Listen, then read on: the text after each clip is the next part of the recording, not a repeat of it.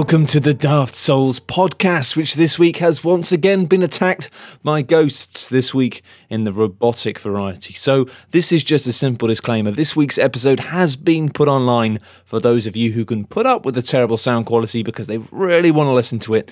However, I will admit that many of you will listen to it and go, "Oh God, no, this is terrible." In which case I can only apologise and hope that you do tune in again next week. Thank you very much for your patience, and again, please don't take the mick out of ghosts.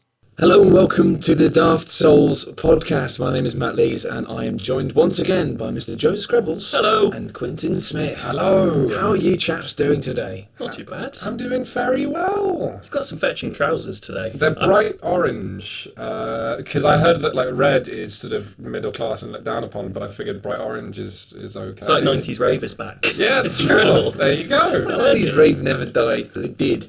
Onwards. I'm going to talk about what I've been playing, because I've been playing it 5 minutes ago, and it's still fresh in my mind. I've been playing FTL Advanced Edition, sure, and we did talk about this in the Ghostcast, the podcast formerly known as Episode 2, but I've actually had some more time to play with it now.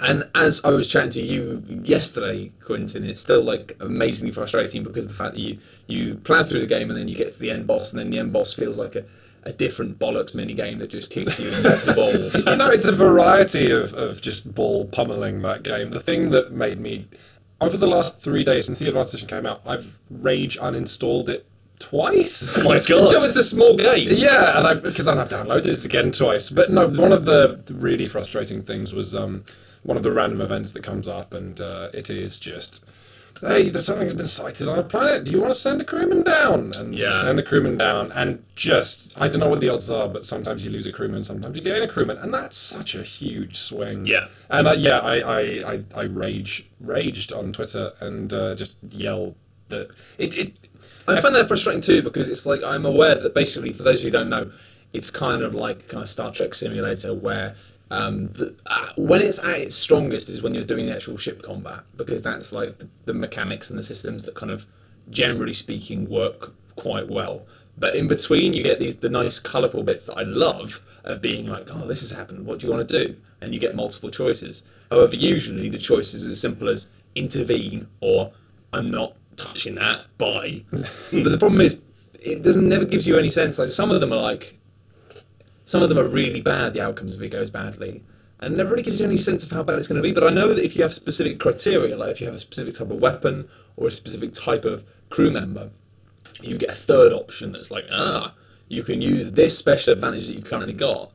So I kind of know that there's always an easy way to do it, but the problem is that I don't want to know what the probabilities are before then, because some of them feel like you just go, oh, I'll give it a go, and it's like, your crew member is dead. And you're like, really? It just like feels like that escalated quickly. It's unforgivable, really. It's not a decision. It's not a decision you're making. It's all smoke and mirrors. It says, do you want to do this or this? And you don't know the odds. You don't know whether you're going to be rewarded or punished for it. And the fact that in multiple playthroughs, if you even try and learn what the correct option is, the game goes, oh, it's different this time. Sorry, you've lost your pilot. It's appalling. It's rolling invisible dice, isn't it? It is, and there's no often decision making in that process. And my least favourite thing even about the ship combat is that it is often good, and sometimes if you are not spec'd for a particular fight, which obviously you had no chance of deciding, like what you're going to attack, it can just ruin you. The systems are really, really clumsy at that level. And that's how one of the things I'm really happy about with, I've actually been playing the Advanced Edition. I like the Advanced Edition, but what I like more is the Captain's Edition, which is a massive mod. I say massive, it's 50 meg, because it's that sort of game, but it really overhauls a ton of stuff, and it works with Advanced Edition, because I love all new stuff with Advanced Edition, but it does need more tweaking. But I'm really impressed with it, just because it adds like tons of new stuff on the kind of combat side, and like new weapons and new things you can do, but also just implements like loads of new things to the rest of the game. Like even the simple thing of actually now it gives you the opportunity to surrender at the start of the battle. So if you fly into a sector and there's some pirates, there are some baddies, as long as they're not the rebels, and because obviously the rebels are like the bad men, Well, maybe you're the bad man. Exactly. I like the fact in FTL you're never really sure if you are a good guy or a bad guy. You just don't question it. You're like, You're the ship going back to get the Death Star. yeah. you've got to let me through. I need to go make a phone call. Hello, is that the Death Star? Yeah. Fire. Kill them all. But it's nice that if you do end up flying into a sector and there's pirates or whatever, and it's like, I don't want to fight, and you can then surrender, and you can choose what offer to give them. You can be like a weak offer, a good offer, or a really good offer. That is a perfect example of the kind of actual interesting choice that FTL almost never ever gives you. And it's funny because they've clearly added loads more writing to the game as well, because there's so many more scenarios and stuff already. And I've literally, and for those of you who've played FTL, you'll have an idea of what this means. I've only really played it for about an hour, and I've already seen loads of stuff that I haven't seen. And it's like, usually an hour in FTL is nothing. It just breezes past. But even stuff like simple things I love, like now when you're about to destroy a slaver ship, it's made me rethink so much about how I used to play the game. And the fact it's like when you're about to destroy a slaver ship, the slavers will always go, "No, don't destroy me. Why don't you have one of these delicious slaves?" I swear that was in the basic edition. No, it was. It was, yeah. But what I'm saying is that the way they do it is they go, "Have one of my slaves. They're all going to die anyway." And so you just go, "Yes, free crew member." And it was always a good deal because you're like, "I get a free crew member. I get a slave." that's the thing. But that's the thing. And that's why what I love in Captain's Edition is you have the option to either say, like, "Yes, all right, we'll take the slave and we'll drop him off at the next planet," or "Yeah, we'll have a slave." But then it has these moments where basically, I don't know if there are any long-term effects of it, but it has this moment where it basically pops up and it's like, "You are basically now engaging in slavery." That's kind of against all sorts of Space Geneva conventions. I really like the idea that the mod is just morals. Like, all it does is puts in okay dialogue boxes that says, "By the way, you're being a gross asshole." Like, that's the worst thing decision. The worst thing I've seen happen so far is crew vetoing your decisions. That's fantastic! Oh my god! So if you do stuff that's bad, then your crew it will say, "Do you want to proceed with this?" and you'll do it. And then I've had times, I don't know if it can lead to worse than that. Maybe you can lose the game if you keep doing it and your crew keep going. But all I've seen is your crew just basically going, "No, we're not doing this," and it's like basically says in text like, "Oh, this is mutiny," but there's nothing you can really do about it. But then you can do all sorts of evil stuff as well. Like you can now do it so when ships surrender, and this is another thing that your crew can basically be like, no. You can basically be like, I surrender, please, take all of my things. And you go, brilliant, destroy them. It's just like, oh man, I had so much fun with that. I was just like, it brought out my evil streak in a dangerous way. Well, it's funny because when you're in the slug sectors and they do all the things of like they ping you, "Oh, we need help," and you fly towards them and you click the button that says "save them," and then of course they teleport a bomb onto your ship or something. That's the kind of organic system I would love to do myself or try and do. I mean, so much of FTL is just those set pieces, and then it all ties back to that very simple ship combat. So yeah, a bit of flexibility sounds perfect. It's really, really nice. I mean, even some of the scenarios I've encountered, because of the fact that it's no longer when you're going through sectors, it's no longer like, this is where the slugs live, this is where the robot men live. They have really specific things, so it'd be like, at one point, I didn't go there, but it's like, "Oh, the Mantis Armada something." I'm just like, no. I'm not going to fly through a Mantis Armada. But then if you're feeling badass, you're like, I'm going to fly through a Mantis Armada. But there was one sector I went through, they've added loads more environmental stuff, like there's nanobots that eat away at your ship, there's acid clouds that burn away at your hull, and that's nasty because it's just this thing of like, I decided you get loads of scrap for going through them though, because you always find like loads of dead and dying ships and things. And so it's this thing of being like watching your ship gradually degrade as you like keep going into the acid clouds, being like, I should probably leave. People have so much sweet treasure here. And even stuff like just there are space stations now. Like they've had, I heard which can't evade, but are enormous weapon platforms. Yeah, and often unmanned. And there are like space stations that offer you things like, hey, you can repair here, and you can choose to be like, you can choose to like basically destroy them and if you want. Like, so it gives you the opportunity to be like a complete bastard in a way which just was only really facilitated by the normal vanilla FTL, by the ability to like switch off the oxygen and set people on fire. Yeah, it's so mercenary, the base game of FTL. You will do whatever it takes to survive. I mean, the slaving is a great example because you're looking at that game in terms of numbers. There is no morals to it. Give me a 1% higher chance. Oh, okay, I'll do that. Well, that's the thing. The entire thing is just you're looking at cross sections the whole time, and that's how you play that game. Is in cross section. It's like what will facilitate my design for getting through. You're a captain, you're a middle manager. Yeah, you're like an architect of evil. Right. It's kind of fun. Speaking of which, Prison Architect, which I haven't actually played it, but I was living last year with my housemate who lived with it. That was an incredibly fun, horrific exercise. Have either of you managed to play Prison Architect? I saw them do a talk at Eurogamer, I think, but and it sounded really interesting, but it's just not something I've ever.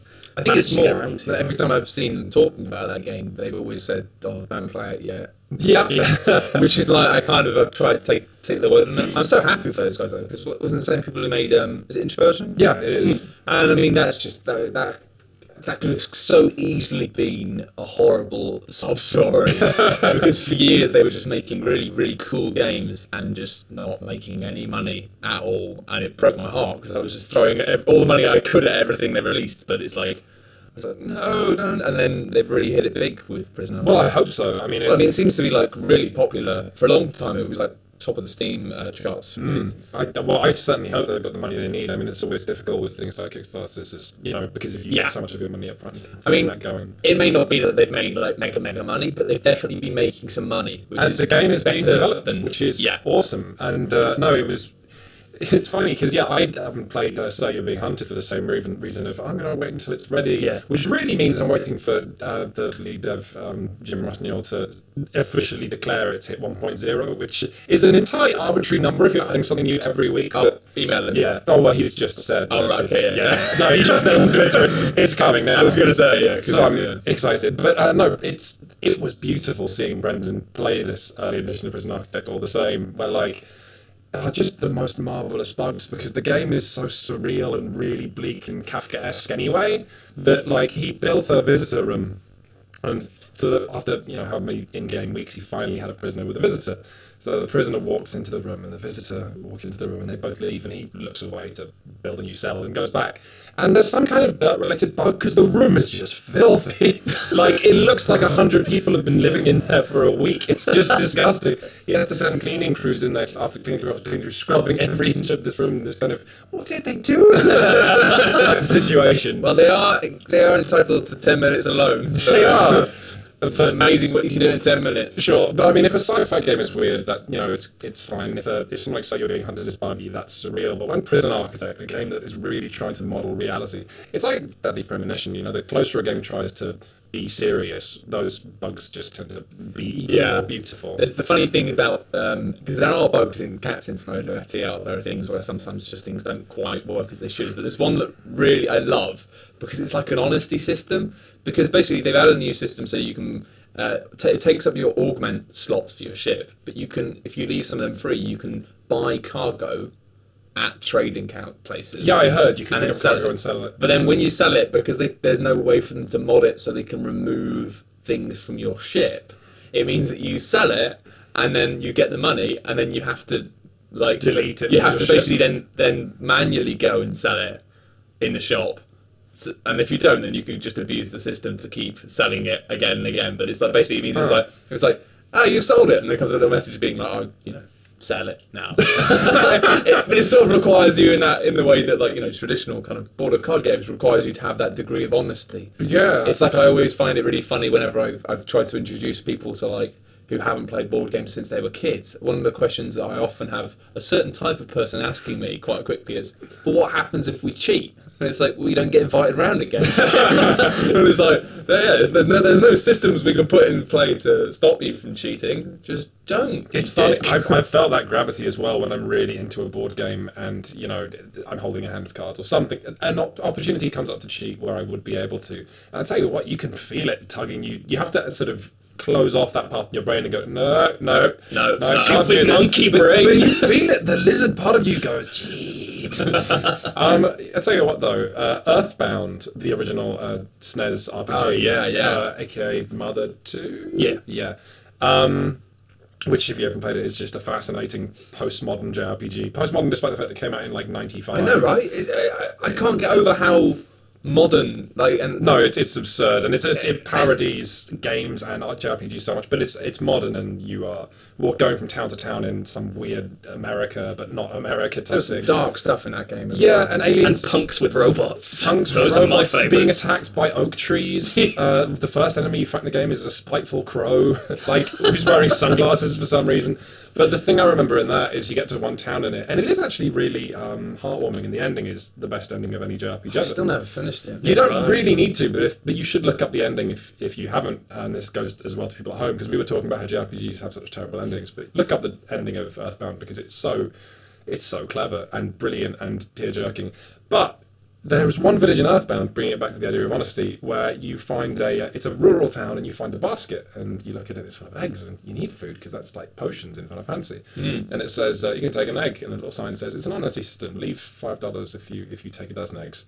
And the game says, do you want to leave $5? And there's no repercussions for that in the game, but just as like a hero, quote unquote, you and your party are like, we could just take all the fucking eggs. But no, Whether or not you want to. You pay.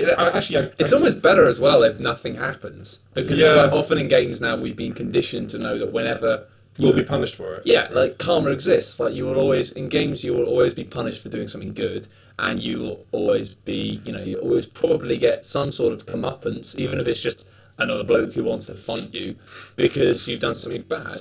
And I mean, it was kind of gutting because I got killed really quickly afterwards in the FTL, but I went through a section on Captain's Mode, which was a plague sector. Oh, really? And it was this Oh, thing I've got to of, play this. and it was this thing of basically being like, everywhere I was going, people being like, you can't come through here, it's plague sector. And I'm like, no, I'm going to do it, I'm going to come through. I was like, the whole time thinking, why did I choose to come through a plague sector? This seems like a bad idea. And then being Just like, rubbernecking.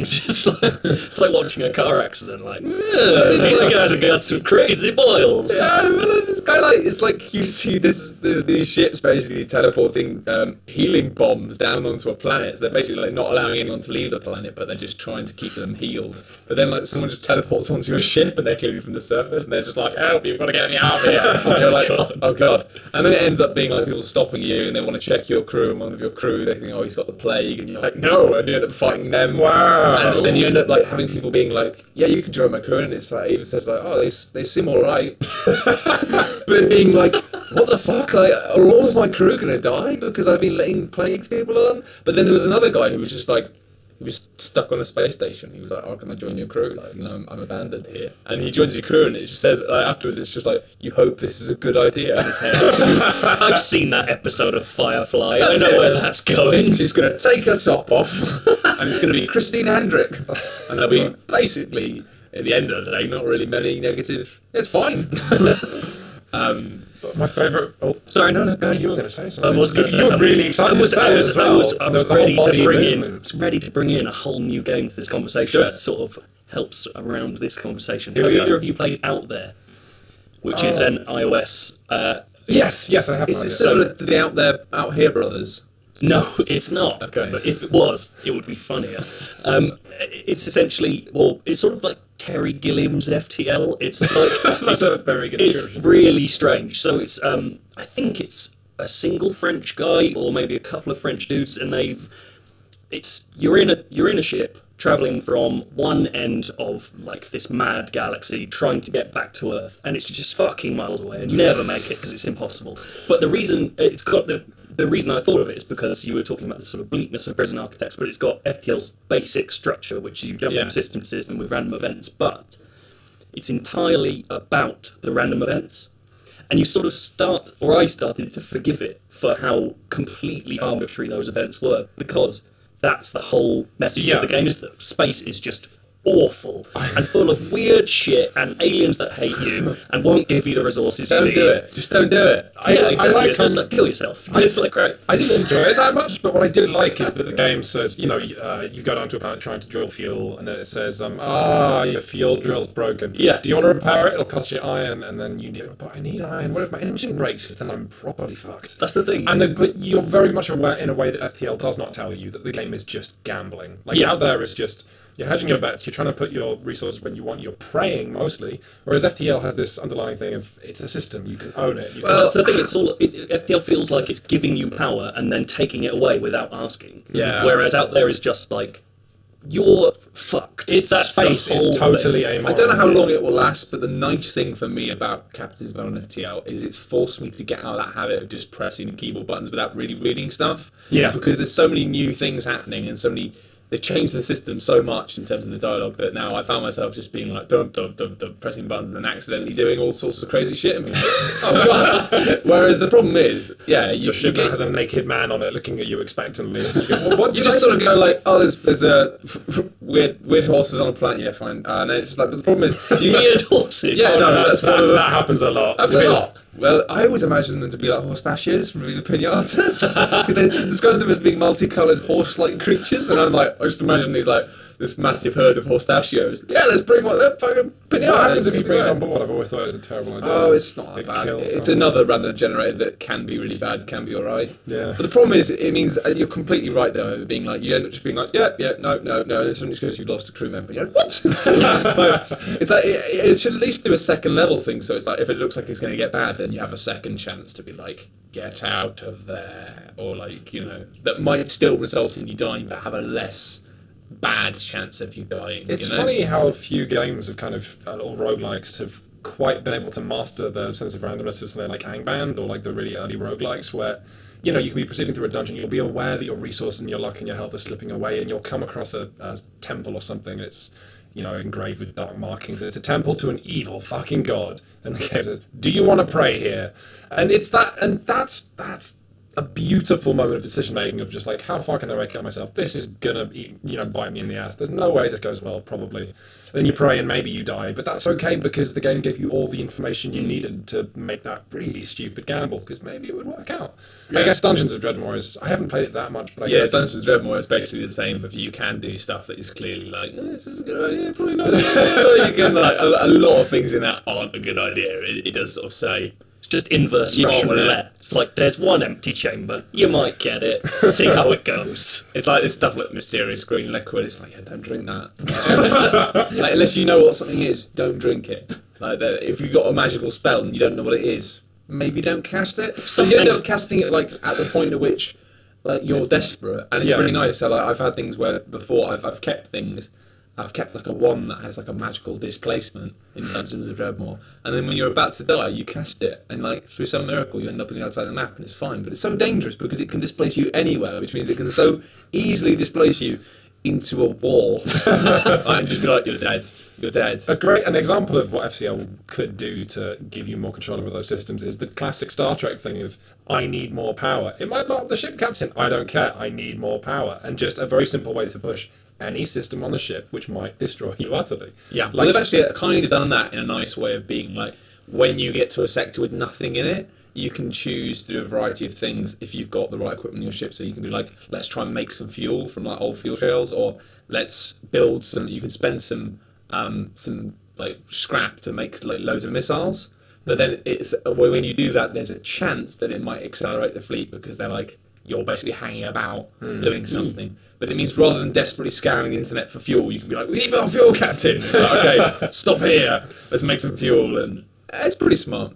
But something else I was going to talk about last week, and a few people listening to the podcast got really frustrated because I name dropped it and then just stopped.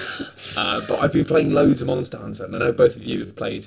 Well, I know you have, because obviously in the Ghost podcast we We all talked about We Monster all Hunter got- for a long time in Ghostcast. And Yeah. then that vicious... that Mary just didn't Mary! hate. I think Mary had trouble with the Brachiodios once, and yeah, I Mary didn't enjoy really got that. upset about that.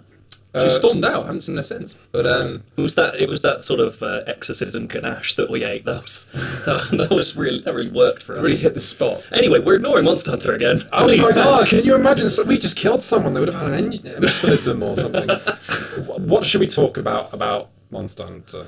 Well, it's good, isn't it? It rules. But it's really like It takes a long time to do anything. Yeah, if people aren't aware and go out and don't know much about Monster Hunter and hear the three of us say it's great and go off and buy it, you're going to be disappointed for the first hour unless you know what you're getting into, which is a colossally You're going to be disappointed for like the first 8 hours. In fact, you're going to be disappointed permanently unless you also have a friend who's playing it. Well, I don't know, you see. Well, see, now, I because feel like we've become like mirror images because I've been trying to play Dark Souls 2, like you were saying about being like, it's not meant to be on your own, summon loads of people to the boss and stuff, and I've been doing that, and it's been way too easy. And actually, like, I kind of got slagged off when I made my little Dark Souls diary. Everyone's going, you can't say the game's easy and then be like double summoning on all the bosses, and I'm like, oh yeah, that's a fair point. But actually, I was trying to make a point of the fact that the main game, like not the bosses, just the bits in between, aren't that difficult. well, at the risk of getting further off topic of Monster, if you imagine if we fasten like a we rubber can't talk about belt, Monster Hunter.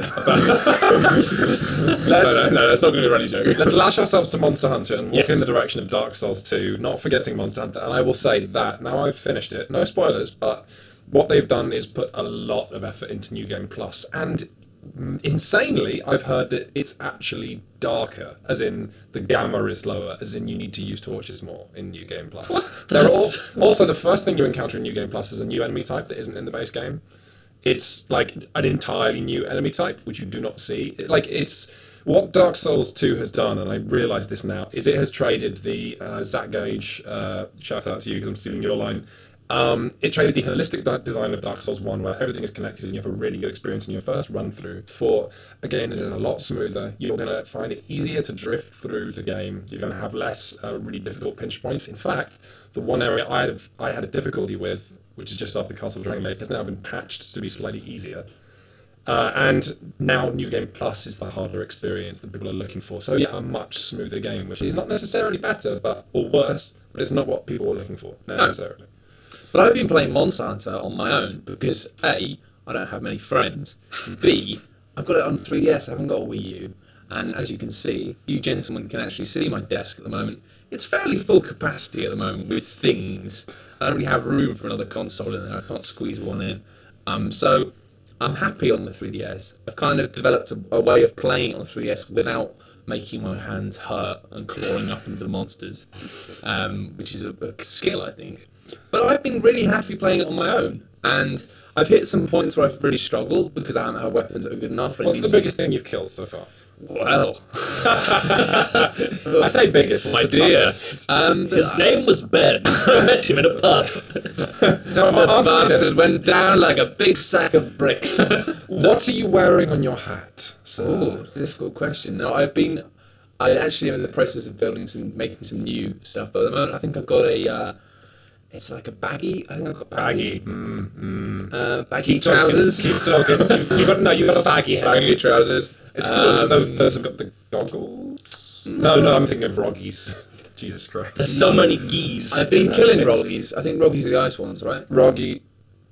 Yes. Or the poison. No, baggies are the ice ones. Roggies are the poison. Oh, ones. I've been doing Roggies then. Anyway, what's the biggest thing you've killed?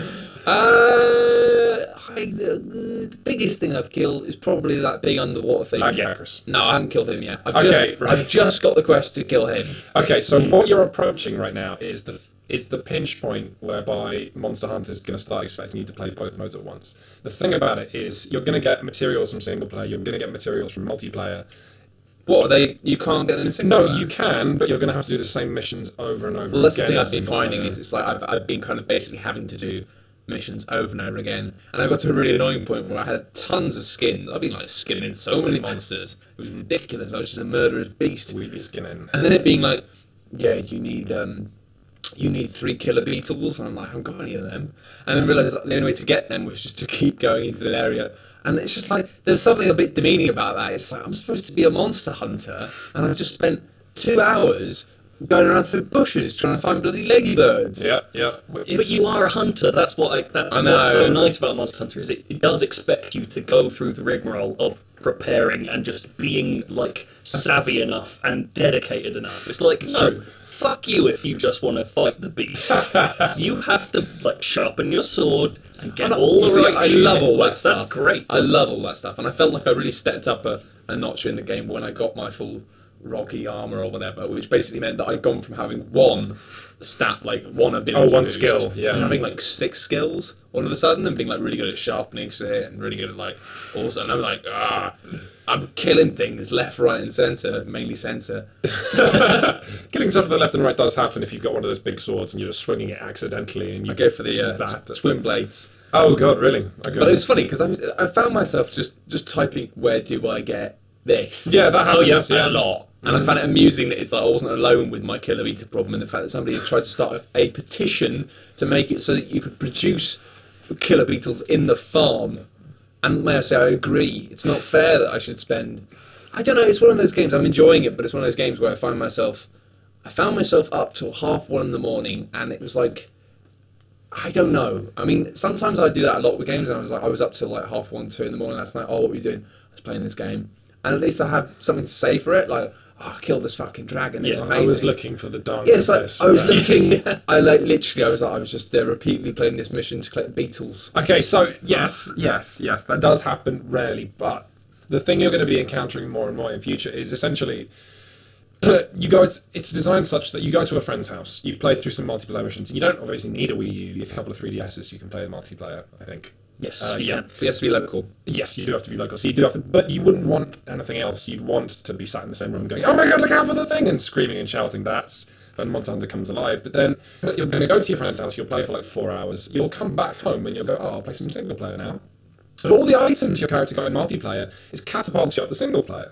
So you play single player for a bit, and then you go into multiplayer, and all the items you got in single player catapult you up the multiplayer, and then you have to play it in tandem. You can't ignore either part of it, unless otherwise you're just going to do so much grinding if you just play multiplayer or just play single player. Yeah, I think that's the thing. Is it's basically got to the point where it's just like, oh, I've got to get one of them. You got to get a friend. I've got to get really another tale of a royal Ludroth. And those guys are fucking assholes. They like to move about. They do. With those guys. They do. I just look at them and it's sort of, they do that thing where they like splash and spit.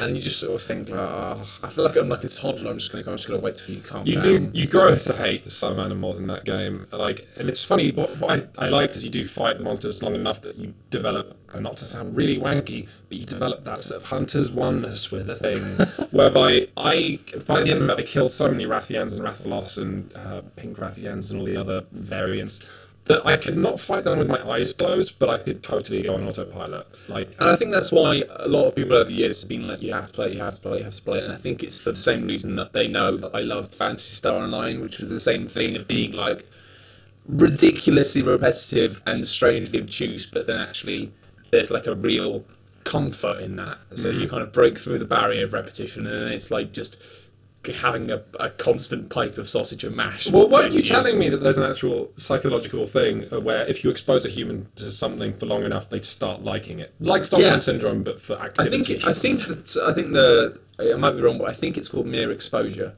which doesn't sound like the name of a kind of.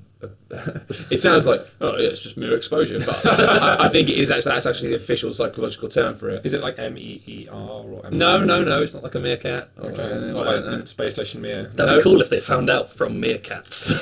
But yeah, no, it's a thing that they found they had loads of scientific they did loads of psychological tests, which are scientific tests, and basically being like. Actually, people don't always believe that, but and they found that basically it's like if you're exposed to something repeatedly, you like it more, and people always feel like it's been some sort of I was saying to you the other day, like people always feel like, oh yeah, I really didn't like that guy at first, but I've taken the shine to him now. They always feel like it's some sort of, because as humans we're really good at convincing ourselves that we're something more than animals or machines. That we're intuiting something a bit deeper. So we'll attribute that change to something else. Like, I really didn't like him, but then there was that night, and I kind of realised actually because of this that actually he's all right. When it's like you've spent sufficient time in his company that your brain has decided to like him, and that's why when I get people saying, "Oh yeah, do you like?" I remember I can't remember what Radiohead album it was. I think it was the one after In Rainbows that was just a big King of Limbs. King of Limbs. Had people say to me, I didn't like it at first, but after about 6 or 7 listens, it's like, no. If you don't like something until you've been exposed to it 6 or 7 times, it's probably not good. Or well, not good, but you don't like it. You only like it because you've exposed yourself to it. So taking that into consideration, my argument as to why Monster Hunter is not that alcoholic friend who hangs around and who, like, pisses himself twice a month. The reason why is that I've played it for, 150 hours, 200 hours or something. This is Monster Hunter 3 Ultimate on the Wii U. And it has given me experiences in return that are unparalleled in my entire gaming career. Like a really specific memory of like playing with Keza McDonald, now the head of Kotaku UK, also Daft Soul's podcast. At some point. At some point, yet, but we I find will. her, and we'll talk about Monster Hunter and share our experiences, and that would be beautiful. But killing a big monster in like the last minute of the timer and both screaming at our consoles, or just the time I fought a bear with a lance, and that was actually just magnificent. Like, I remember why it was good. Because I'd never fought with the lance. Why wouldn't it be good? Well, it was especially memorable in Monster Hunter terms because this is one of the beautiful things it does. I went into the mission, I've got my big fiery lance, and the lance in Monster Hunter is a hilarious weapon to use. I've used it quite a lot, actually. Yeah, not the gun lance, but the lance. Yeah. I've used both. Okay, yeah, cool. No, the lance is so strange because it's so heavy and so slow. You Yeah. need to do everything about 4 seconds before you want it, which for dodging is hilarious because, anyway. But sorry, there's I forget the name of it now, but an enormous blue spiny bear, like a big icy porcupine, and I'm fighting it in this. Is that a rabbit? I killed one of them. No, that's those are amazing. They're great fun. Spinny rabbits. Digging their claws into the ice and spinning around. Yeah. You would have thought the bear, I can't remember his name, but he's got sort of weird shit in his armour, and you find him like feasting on honey when you first see I him. fought one of them. Right, Yeah. so But it's like that, but a nice one. There's Monster Hunter S-Rank, I forget what it's called. The advanced state where you fight one of them, but all the monsters are harder in this later variant. Anyway, I'm fighting this thing, and it's running towards me. I'm like, okay, let's do this. I've killed a dozen of you guys. Let's do it. I'm punching into work, and as he gets closer, I realise, fuck, is he bigger than all that? Bam! And he bats me across the battlefield. And the thing is, in Monster Hunter, there is a random chance anytime you go into a mission that you will fight a king version of that animal, and you don't know it. The only way you can tell is if you've played the game enough. The character model is about 115% larger, and actually, an interesting thing about the AI of Monster Hunter, as you fight these monsters over and over again, there are slight tweaks in the AI, and sometimes you'll fight Ludroth, the Royal Ludroth, that's just a bit fucking meaner than other Ludroths, or is a bit smaller or a bit more timid. I find it funny with that because in the description for the Royal Ludroth, which is basically, it's like a Gyarados, really. Sort of. For those of you who played the game, Pokemons. But it's supposed to be really, it says like, it's not as dangerous on land. It's fucking well dangerous on land. It just like rolls about and flails. It is like a demented toddler. He's just annoying in water. You have to chase him Yeah, about. I mean, that's On the land, thing. he's a fucker. I think I really don't like the underwater stuff. I think that's mainly playing Yeah, on it's pretty bad. Playing on 3DS, it's just like, don't make me do 3D movement. It's fine, it's bad everywhere. Don't worry, it's just not I the. don't think it's in Monster Hunter, the Monster Hunter 4. I think they've gotten rid of it, Yeah, because Monster Hunter 4, the new thing is climbing. So that's like they've got Dragon's Dogma climbing. It's going to be the best thing. And And hanging on it's- to the backs of Pick up old ladies and throw them off cliffs. if they're in the village, why Hey, not? I just want a quick shout out to all of you guys out there who are picking up old ladies and throwing them off cliffs, because I've had like about 8 people in the past week who've been like, I bought Dragon's Dogma based Nice. on the chat we had last time. So yeah, throw an old lady off a cliff for us. But not in real life. Don't do that in real life. Anyway, you were going to talk about it last time, you couldn't. But can you now tell us about Mario Kart? Yes, Tell us about Mario Kart. bloody brilliant. I'm not a huge. I've heard that. I've heard this for so long, Yeah. but no one's been able to publicly say it because of embargoes. Yeah, but now preview modes is okay. Well, this is now we're in preview window, so I can talk about what's in it and why it's called, but I can't make a judgment. So Okay. what I've played is Don't bloody trust- brilliant. Edit that little bit out. Jesus Christ. So I played 16 tracks, 8 of the new ones, 8 of the retro ones. The cool thing with it, I'm not like a huge Mario Kart guy. I never have been. I've been like, it's just a fun thing to play. This is the first time where I've been like, oh my god, I want to know every line in this game Why? because. Every racing line. Yeah, I want to like get in. Still I getting want to obsessed with just be polygons. I thought it better. was the script. Or something. Oh yeah, no, I want to know everything Mario says to Peach behind in the pit stops. It's got this. The coolest thing about it is the anti-gravity feature. When you first play it, you're like, I don't really get it. Like I flip upside down, but the camera's fixed, so it all makes almost no difference. Like it's nice. Like the scenery looks cool, and it's an amazing looking game. Like astounding. So the camera actually rotates 180 degrees. Yeah. So you move with it unless you're on a wall, at which point it kind of And you becomes float counted. upside down. Yeah. So presumably you can avoid what's on the ground? Well, if there's two routes, yes, but a lot of the time, just the track is upside down, just because it looks cool, and you're like, well, okay, I see, but it's not much. But then when you start playing with, specifically in 4-player, it changes for the first time ever. It changes how everyone races, because when you're in anti-gravity, running into someone gives you a boost. So the point being, as soon as it's in anti-grav mode, you want to be in a pack. Usually, you'd be like, I'm staying the fuck away from Bowser because he's bigger than everyone else. He's going to knock me, and his weight trumps my weight. For 6. Exactly, I fall right off the edge, and Lakitu's slow. This time, Lakitu's fast for a start, which is good. But also, but now you see like 4 people going on what appears to be the slower route, and you're like, well, I'm going to go to them because I can knock into all 4 of them and get 4 boosts and be ahead of everyone else. But why wouldn't they get the boost as well? Well, I think they do. But the point is, as soon as everyone starts doing it, it's like, who can knock into the most people whilst they don't knock into everyone else? So let me just get this straight. So basically, when you're in anti-gravity mode, is it... Because I've got this vision in my mind of... have you guys played Gunstar Heroes? Yeah.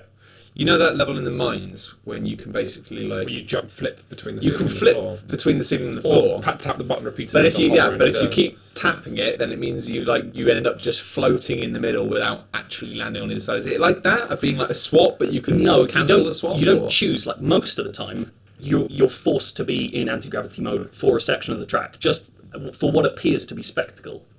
So, for instance, there's a really cool track called Shy Guy Falls where you go up one waterfall with boost pads falling down it, which just looks amazing, and all water flying on the camera and stuff. And then you go up around a track and then go down a parallel waterfall and like fly over a valley. And it's like, that was a really like spectacular moment. It was a beautiful moment. It's a wonderful moment. I'll remember it to the end of my days.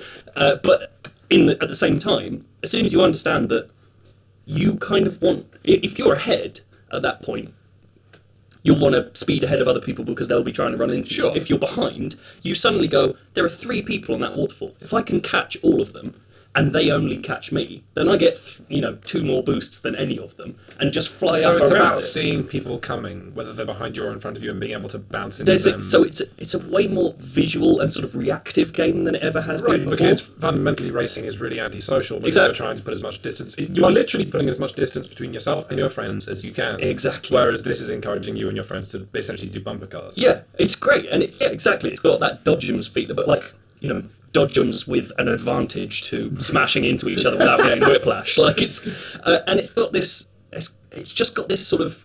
I think I'm stealing this from Matthew Castle, but essentially what he said is it's the first time it feels like the race is out of the control of the track itself. It's the feeling that suddenly everyone racing has a stake in how that race is going to play out, as opposed to them just knowing the best way around. Yeah, I mean, I think it's a lot of people. There's always 2 sides to Mario Kart. Some people being like, "Oh, Mario Kart, who gives a shit?" and other people being like, "Mario Kart, you can't say Mario Kart's bad." But I'm sort of in the middle of being like, I've had some of the best experiences playing Mario Kart. But recently, I mean, the Wii game, the Wii Mario Kart, I didn't get on with at all for a whole bunch of reasons. But I used to love the Game Boy Advance one and the DS one, so good. I used to play them on my own and just get so into them. Well, this is surely so sharp. How much you get into Mario Kart is to do with how often you're in a room with people and multiple. But this is the thing is that what I'm talking about. Is which is why you can enjoy them single player is a huge thing. Yeah, right? and that's the thing. I think people often just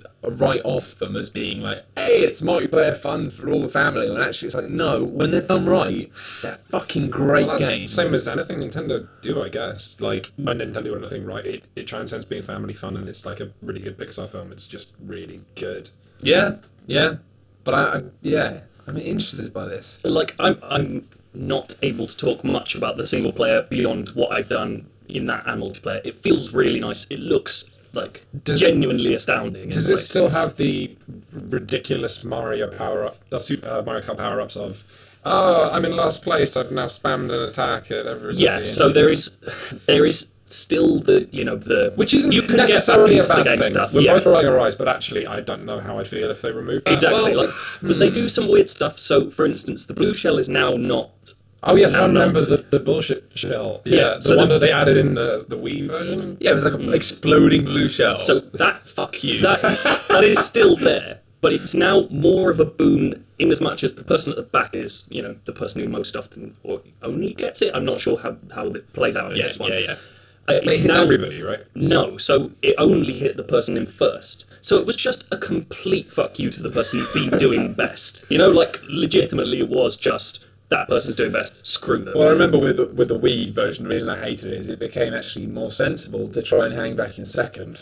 Yeah, The whole game. just tailgate the guy. And then, no, right now, this is my chance to win. Yeah, Just so really you're Which fucking is- around until the last 60 seconds of the race. It's just no fun for anyone now. No. Like, and it's not quite fixed, but how they've changed it for this one is the person at the back gets it, and it shoots out, and it doesn't fly over everyone else. It sort of skips down the track, and so it can hit. Theoretically, it can hit every other racer on the track. So now it's kind of skewed to going, if you're at the back, here's the best thing you can have to get back into the game. because it will knock people. Yeah, it will still, I think, always hit the person in first, which is a problem. But Well, I'm not. I mean, but if it hits everyone else, it brings that whole sort of thing concertinaing back into there's a pack in the middle, and then you get an anti-gun Yeah. section. It's all great again. you're right. I think the problem is that it's like it felt very much just vindictive. Yeah. It didn't feel like a solution. It felt just like, well, I'm losing, so fuck you. It's a solution in the sense that, like setting the game on fire would be a... Tell you what, this is why Micro Machines is the best... Well, it's the worst, best I know what you racing mean, game. 'cause it never looked- Because yeah. every time the racing game would break, it goes, oh, just stop there, thanks. I'll just move everything back and go again. Oh, It was like fuck that. as soon as anyone got foot out of the shot. I mean, actually, that was a really smart system in a way. It was You got smart. so far ahead that now it doesn't feel like it's fun. You've won a point. Carry on. Yeah, Micro Machines, I guess, was kind of hampered by the camera. Mario Kart I guess could that's why implement they that did it. system, though. I mean, Mario Kart, nothing stops Mario Kart if someone gets in first place enough, they get a point. Well, the thing is, and every time I say this and shout about this, and I do say this and shout about it, usually every time it goes on sale, and I get a response usually of either people going, yes, fucking too right, or looking at me as if I'm some bloke on the street with a sign saying the end is nigh. But Sonic Racing. I thought you were going to go for like Blur or something. Well, it's made by the Blur guys, but Bizarre. Some of them, yeah, not bizarre. Well, some of them, made yeah. by some of them at Sumo. It's not a perfect game. it's rubbish. It's not rubbish. You played it properly. Yeah, I reviewed it. I was the only person. I have. Is this massively? It's probably massively unprofessional. Not going to tell that story. Carry on. Fair enough. But I really liked it. I mean, it's like, obviously I knew there's lots of things about it that are a bit crap. And it's one of those weird games that falls into the slot of like Viva Pinata of being like clearly aimed at kids and yet actually like not a kids game because it's a lot more complicated and tricky than it looks. And it's like, I at first thought, this is alright. What was it on? It's on everything. Yeah. Oh, it's out now. It was out. What was it like? Probably about a year and a half, 2 years ago. Yeah, it was just after I started at O&M. You were Yeah. reviewing it. I was reviewing it. Yeah, But I kind of... Wow, it's like Romeo and Juliet. it's wonderful. I can't remember what I didn't. Did I review it? I don't remember reviewing But it. you certainly played it. I reviewed a ton of stuff. I can't remember half the shit. But it's just the fact that it ends up being this. Yeah, and it reminds me of what we're talking about of having that kind of more dynamic element of different things you can do in the track that make it. I love the way that you'd be able to just constantly doing things like drifting, but then also like doing stunts in the air and building up. And it became this thing of being like, you realised after a while, if you got really good at it, you would be constantly boosting through a variety of things that you could do. And it was just, I don't know, it was like quite an ugly game. I didn't like the art direction that much. And I thought that it could have been a lot better. But in that kind of zone of being like, well, there's no Mario Kart on the horizon for a long time. And actually, it's always on sale on Steam for like £3. Oh, it's like a tenner on Wii U now. Like, and nothing goes on sale on Wii U because they don't sell anything. But I don't know. I mean, obviously, you didn't get on with it, but I thought it was really good. And it took me a few hours to click with it. It took me a few hours to go from being like, this is all right, I suppose. And then suddenly, I think the moment where it clicked for me was the fact that I realised that the stunts you can do, it gives you a variety of different stunts you can do, and if you land that stunt cleanly, you get a boost. But it kind of felt like that bollocks video game thing of being like, all the stunts are the same. It doesn't really matter. Like, do you want to do a roll? Do you want to do a spin? Oh, so you can do different stunts for different kinds of boosts? No, but then But it's I realised, how you land them and stuff, right? Yeah. So it's like the time it takes to do it.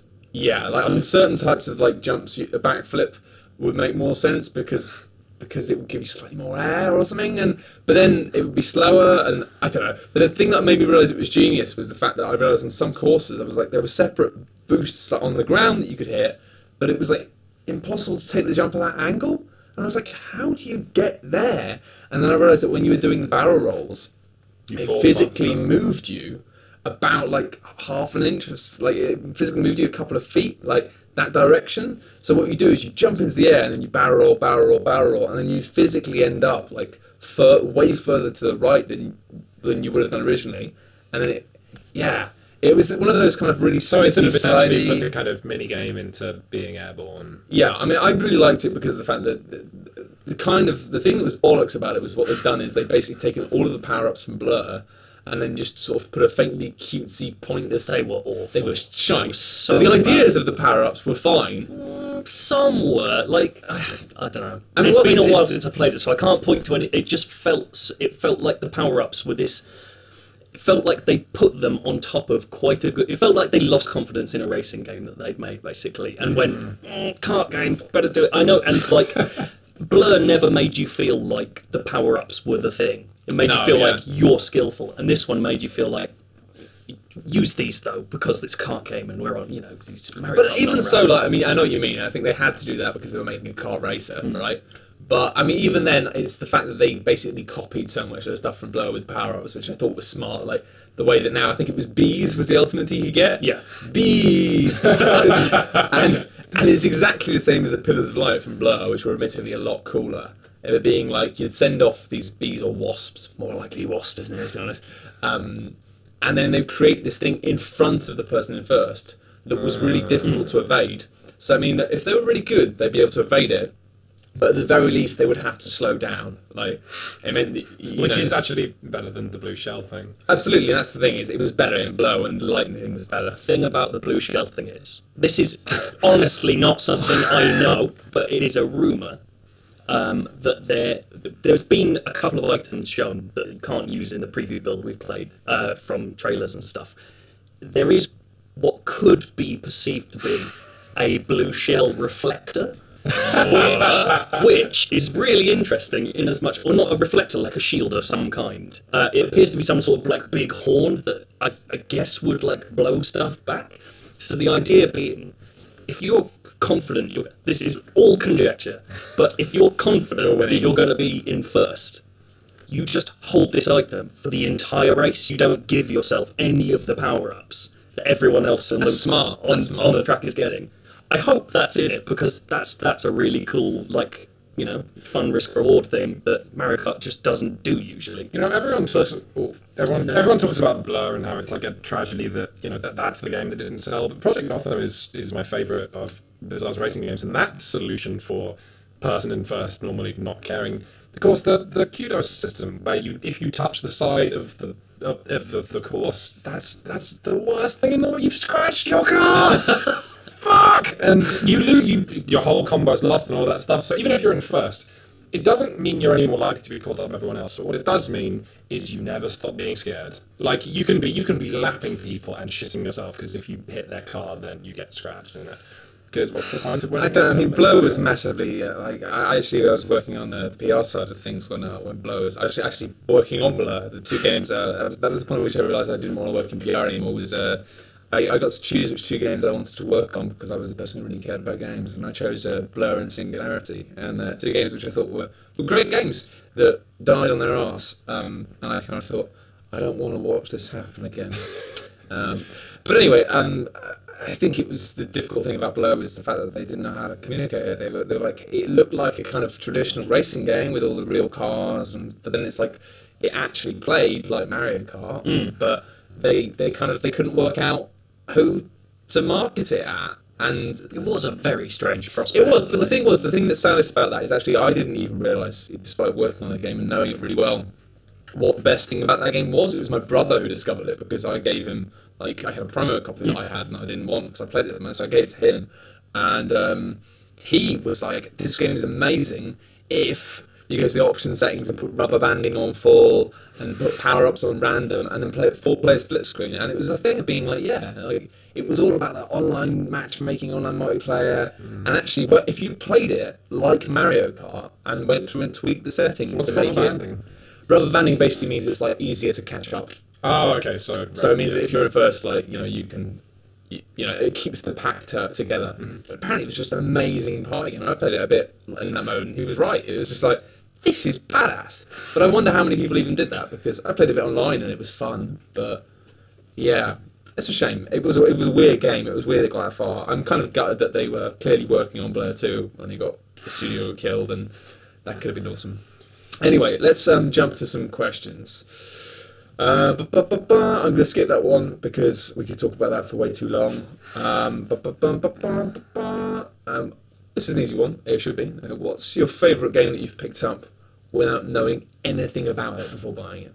I guess that's something we used to do when we were kids a lot. That's been a long yeah, time. man, when I had a PS2 that may or may not have been entirely legal, my favourite thing in the world was to download torrents of Japanese games with my super limited knowledge of Japanese. PS2 was great for that. PS2 and PSX, just the Sony lowered the cost. The install base was so high, and Sony lowered the cost of making games so much that people could just print a DVD and put their bullshit game on it, and you download it if you've got a PS2, which isn't legal, and you have no idea what you're getting. And I played glorious shit. Ori no Ruori is my answer to this, which translates as my man cooking, and all it was a competitive cooking game where every time you got combos of food and sent it off, so you've chopped the vegetables and you've stewed it and you send it off in a big stew. If you send off 3 of those at the same time, something horrible happens in your opponent's restaurant, like they get mugged, and you have to wiggle the analog sticks to chase the robber down the streets. But the game was amazing, and it was so depressing to me seeing Cooking Mama, and I love Cook Serve Delicious, but even that game can't hold a torch to Ori no Ruori, which never got a Western release. Even with a similar thing, I remember when I used to live with Sean Bell from Midnight Resistance now, and he had Raw Danger as well. And it was like, he'd acquired that in a similar fashion at the time, and just watching them play that, it was just like, this game's fucking mental, and actually quite good as well. Yeah, there were so many games that never got a Western release that were wacky, but also very good, actually, so polished and well made. It was a golden age for people who like weird bullshit like me. Yeah, that's things I miss that weird bullshit now. That was the same. Everybody talks about Earth Defense Force and how, it's wacky. Earth Defense Force was part of a series. Yeah, actually, Global Defense Force on the PlayStation was better because you had jetpacks and lasers. Yeah, and the first Earth Defense Force, I think, on PS2's first mission. Of course, if you don't know anything about it, it's even funnier because you start off on a bridge in London looking at Big Ben. Yeah. And you have no idea what's about to happen. And then huge ants crawl out at you from every direction and you have to start killing them. That's weird. Yeah, people still embrace that series, but I think they're just, I don't know, I haven't played the recent one, but it felt like the last one they played just felt like way too trying to be quirky whilst just being a shit Western game. Yeah, it's not. But that is the one example of total B-movie PS2 wackiness that actually made it survive over to the West. I still keep it, actually. It's funny. I'm as those of you who watch my update videos will know, I'm in the process of moving house, and I've actually I've just recycled all of my gem cases for every Xbox 360 game I own. Thrown away a lot of plastic boxes and put them on the CD wallet, but I haven't with my PS2 games. Well, they feel like artifacts, right? Yeah, they do, but also it's the fact that they're the PS2 games I've got are quite a small collection, and some of them are a bit shit, but a lot of them are I've got stuff like Gregory Horror Show that are just these really weird games that I love, and I have an attachment to them that I never really quite formed with anything modern. But I think my game that I bought without knowing anything about it was Fallout 2, which I bought purely because the box had a cool picture of a... That's what I did with power my one, yeah. which was a PSX game called Warzone 2100. Oh, I played that. That's an RTS, right? Yeah, and you made all the tanks. You could build the tanks out of lots of pieces, and it just blew my mind because I bought it because it just had a angry red cover, and I was like, you control the units? Yeah, I think It was like Red Alert. Alert, but you controlled your own dudes. Yeah. I think I mean, that's now not controlled your own dudes. You built your own and designed your own dudes. There was another one, I think, where you could actually go in first person, so you could build a tank and then control the tank.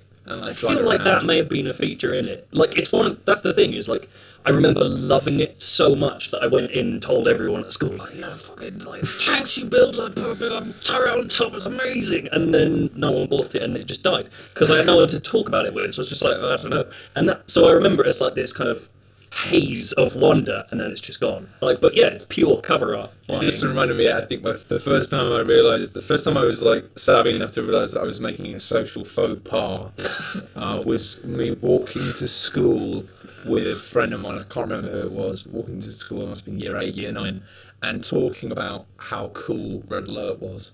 All the way to the point that I realised, like, towards the end, I was like, oh, you don't want to hear this, I'm boring you. And that was the first time I'd ever really had that conscious thought of being like, the person I'm talking to is not saying anything, but they don't want to hear me talk about how fucking awesome it is when the dogs rip people's throats out and then you blow the barrels and everything explodes and there's a giant barrel.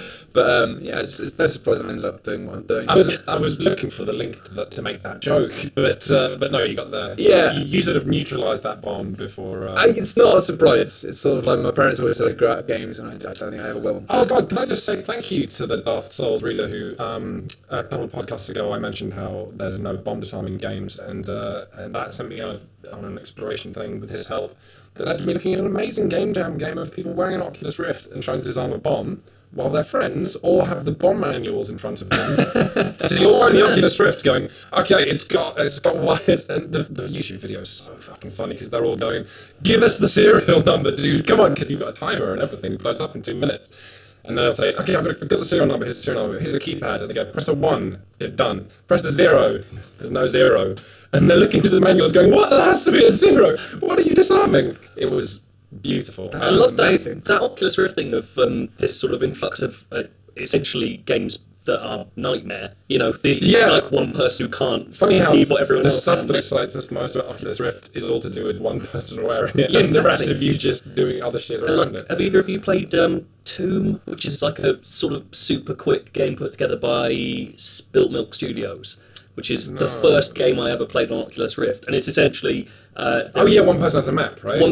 Two people have a map, each with one monster on them, and one person's in the tomb, trying to escape both monsters for as long as possible.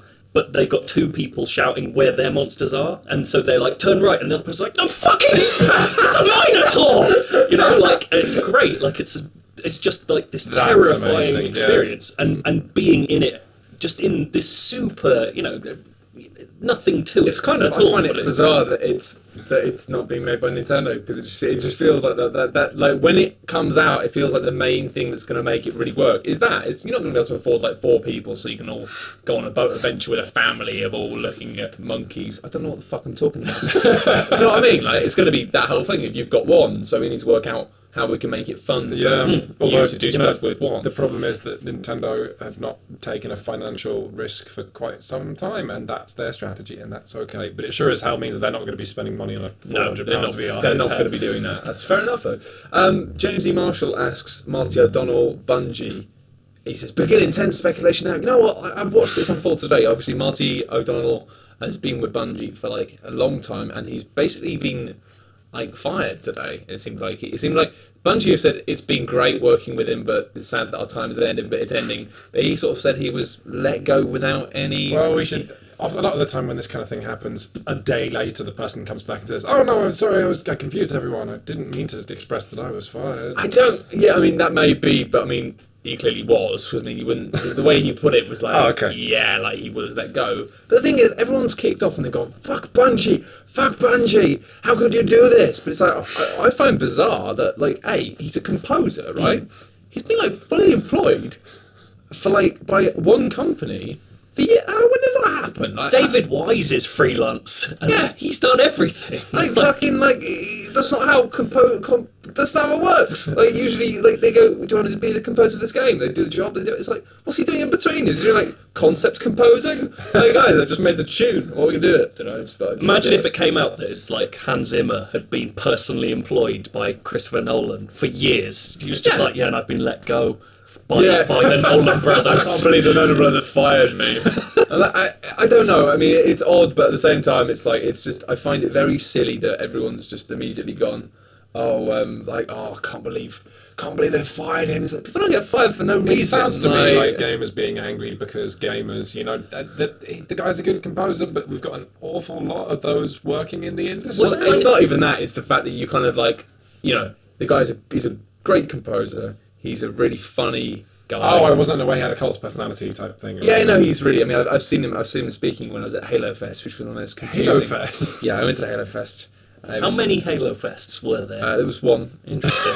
and I've been to it. I was there. I was there. You were there, man. You don't Laddie, understand. where were you when Halo Fest? I got That's flown being out. like that's like being at the first Glastonbury if Glastonbury never happened again. It was me. There was this dude with a weird chin strap beard. It was kind of crazy, and we It was left. basically, I mean, it's obvious what happened now, but it was in the run-up to Halo 4, and it was basically Microsoft hired out a place like next to PAX, and it was sort of conjoined. They had an area, and it was Halo Fest as part of PAX East, and it was basically them just being like, you really don't like the fact that Bungie aren't making this game, so they really wanted to have a show of faith.